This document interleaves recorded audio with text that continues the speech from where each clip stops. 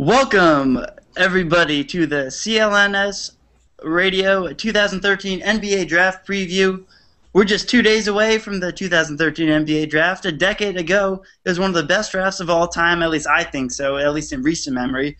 The Cleveland Cavaliers, they drafted a high school kid named LeBron James. He's had a pretty good career so far, 10 years in.